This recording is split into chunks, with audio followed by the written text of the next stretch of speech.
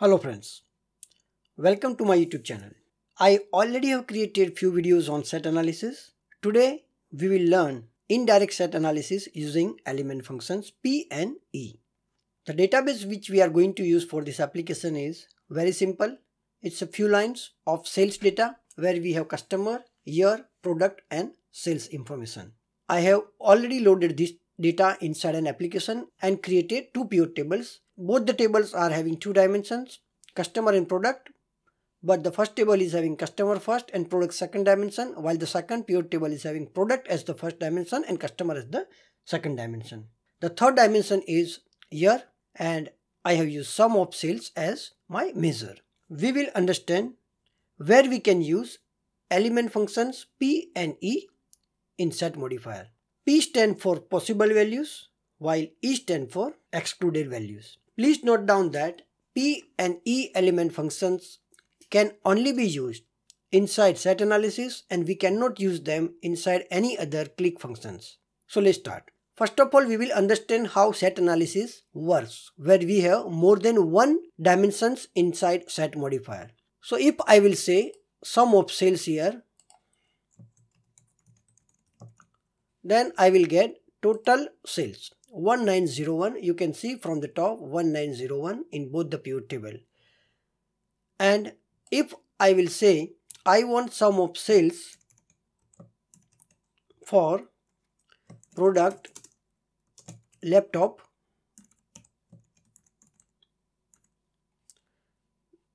so I will now get sum of sales of laptop for all the customers and across all the years. So the total value we are getting is 458. So if you see here, laptop we are having total of 458. As soon as I will add another dimension here, so say another dimension is customer equal to A.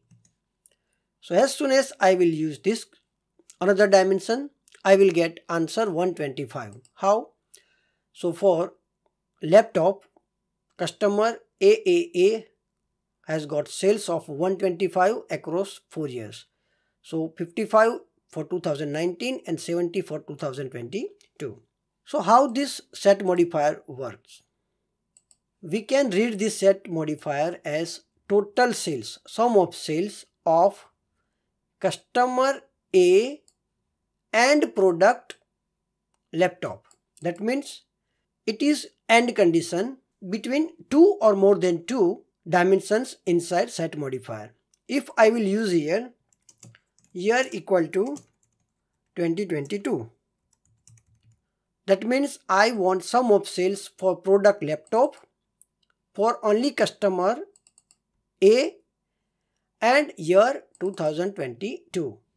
So this combination will give me 70 as the answer. So we can see that for laptop customer A and 2022 we have value 70. So when we use more than one dimension inside the set modifier, they are working as AND. But if I will use here something like this, if I will say laptop and if I will say TV, then I am getting total value as 1091. How? So laptop and TV will give me total value of 1091.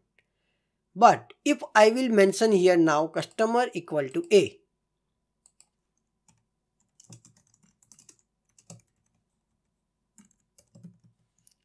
what is the meaning of this? We are getting 365. So if you select customer A here, we are getting total 365. So the meaning of this is I want sum of sales for customer AAA for product laptop or TV. Means when you are mentioning more than one value inside set modifier for any dimension, that means this will create OR condition. So this can be written something like this: customer AAA and product laptop or customer AAA and product TV. So this is how set modifier works in set analysis. Now we will move ahead with our element functions. So the first requirement for us is we need to find out number of customers who purchase laptop. Now try to understand the question, number of customers who purchase laptop. So when I select laptop here, I can see that there are 3 customers who have purchased laptop. Customer AAA, customer BBB and customer CCC. That means we should get answer as 3. So first if I will do here count of distinct customer, then I will get answer as 4. Because we have total 4 customers A, B, C and D. But out of these 4, only 3 customers have ever purchased laptop. So if I will mention here something like this, and if I will say product equal to laptop, then what will happen? I am getting answers 3. So is this correct? At first glance, it looks like yes, the answer is correct. But if we will get sum of sales of those customers, so here I will write sum of sales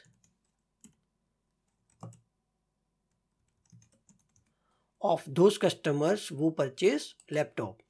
Then I am getting 458. So now understand the question first. We need sum of sales of all the customers who purchase product laptop.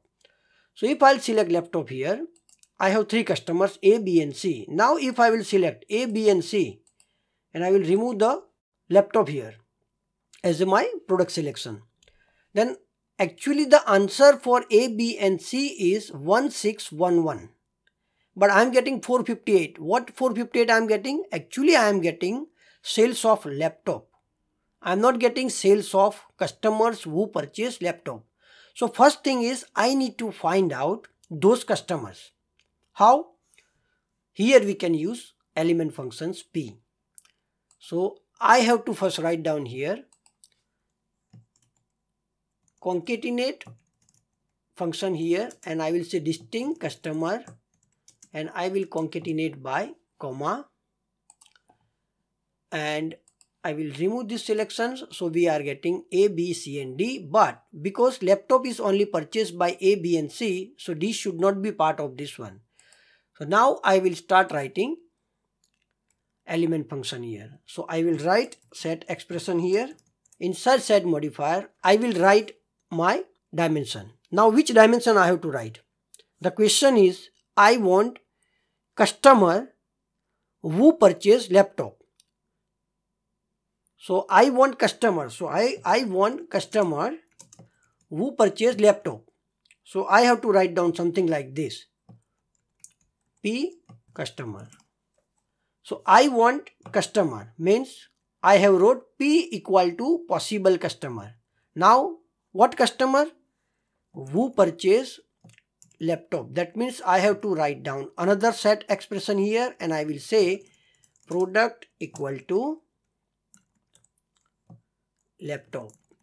And when I will apply it, I will get A, B and C. So let's try to understand again. I will remove this set expression. So we will get count of distinct customer here, A, B, C and D. Now our objective is to find out customer. So what we are trying to find out? We are trying to find out customer. So here I will write customer equal to P customer means possible customer. So I want customer from a possible set of customer who purchase laptop. So there is a specific condition, and to fulfill that condition I have to write down another set expression here, and I will say product equal to laptop. And now I will get A, B and C because D is not a part of this set. So once I will get this, the same set expression I can write. I will copy this set expression and I will mention it here. So I will get 3 again. Now this set expression I will also copy for sum of sales, and we'll see what we are getting as output. We are getting 1611. So we have 3 customers who purchase laptop. Then these customers are A, B and C. So if I will select A, B and C, then the total sales of A, B and C is 1611. So this is what we are getting here, 1611.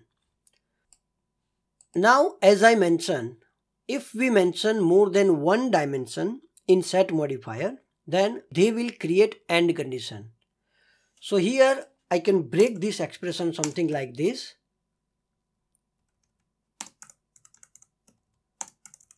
So I have sum of sales, and this one is my start of set expression, this one is end of set expression, and this is my first condition. So if I will write another condition here, I will say year equal to 2022. So now what should be the answer? So what will happen here? This set expression will give me 3 customer AAA, BBB and CCC, and with this another set modifier, it will create an AND condition, and the final expression will give me sales of these 3 customers for year 2022. So if we go here and we'll see 534 is the answer. So we can test this answer. We select A, B and C, and for 2022 we are getting 534. So this is what we are getting here. So if you see here, so there are 2 sets for this whole set expression. The first one is this, and the second one is this set. This is why we can call this set expression as nested set analysis expression. There are 2 different sets which are working based on the selection. Now I will remove this from here, this second set, and I will copy this whole expression and I will paste it here, and I will say year equal to dollar maximum year, and there will be a comma. So this will give me 534, same as the previous one. Now if I will copy this and I will use the same expression here, but instead of max year I will use max year minus 1. So I am getting 416. So the laptop is purchased by A, B and C. So the sales of 2022 is 534, and the sales of 2021 means to maximum year minus 1 means it is 2022 minus 1 2021. So for the year 2021, sales of A, B and C is 416. So hope this is clear how we can use element function P to find out the possible values. Now what about E? So if I will use E here, that means I want to find out number of customers who haven't purchased product laptop. So instead of P, you have to write E here. E means excluded. So we have only one customer, and if instead of P, I will use E here, then I will get D as my final output, because I am concatenating customers and here only one customer is there. And here I will get total sales of D. So the total sales of D is 290. So if I will select D, you can see we have total sales as 290. Same way, if I will use E here, then I will get current year sales, maximum year sales of D, and this one is previous year sales of D.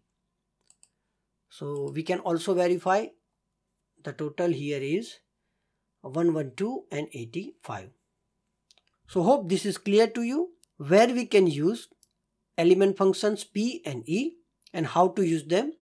The syntax is a bit tricky, but once you start using them, it will be very easy to write them. In next video, I will show you the set identifiers which we can use for indirect set analysis. Till then, thanks and have a great day.